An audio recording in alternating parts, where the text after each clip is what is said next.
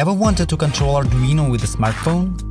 Now it's really easy with Blynk. Just open the app, choose from dozens of widgets, and in 5 minutes you'll be able to blink LEDs, control servos, and get sensor data straight on your smartphone. And yes, from anywhere. Hi Kickstarter, I'm Pasha, the founder of Blynk. I've been designing web and mobile interfaces for almost 10 years. As many of you, I'm a maker and I absolutely love Arduino. We live in an exciting time of enormous do-it-yourself possibilities. Thanks to Arduino and the likes, anyone can be a maker and can get all kinds of ingredients for their projects. Today you don't even have to buy some of the components, as you already have them in your smartphone. Large touchscreen for control and display, sensors like GPS, accelerometer and more. But if you ever tried to tie a smartphone to Arduino, you know that it just sucks. You have to buy crappy apps, read through pages of documentation, and even learn new programming languages. But does it really have to be like this in the Internet of Things era? We believe that every maker, whether newbie or pro, should be able to hook up their Arduino project to a smartphone in less than 5 minutes. That's why we've designed Blynk. Our platform has 3 components: apps for iPhone and Android, a server that handles all the authentication and communication, and libraries for the key hardware. Let me show you how it all works together. Here I have an Arduino Uno with an Ethernet shield. Pin 8 is connected to relay module, which turns the bulb on and off. Let's switch it on with an iPhone. This is my dashboard. Here I can add widgets from the widget box. For this example, I need a button. You can place widgets anywhere, they also come in different sizes. Each widget has its own settings. A name, I'll call it a bulb. I want this button to act as a switch.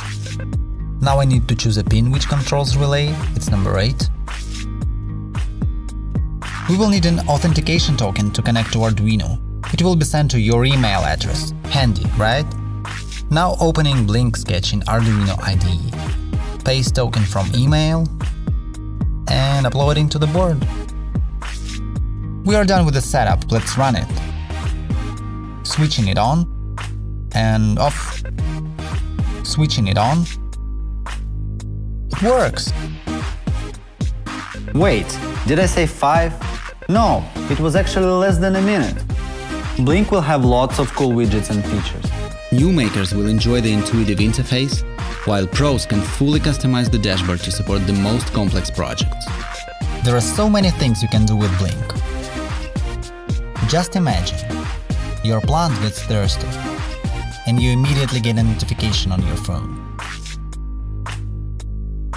You approach the house, and your phone's GPS triggers the lights inside.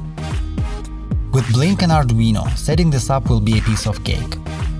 So you can focus on building great stuff. Our small team has been putting its best effort to get Blynk from an idea to reality, enjoying the creation ride and seeing some awesome results. We already have working app prototypes and have started building the Blynk server and library. We need your help to complete the development and ensure excellent performance of the platform. Make your pledge today, and in a few months Blynk will be live for iOS and Android, working with Arduino and Raspberry Pi. And then you will decide which hardware gets supported next.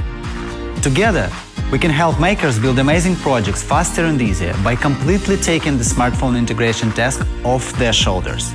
Let's make it happen!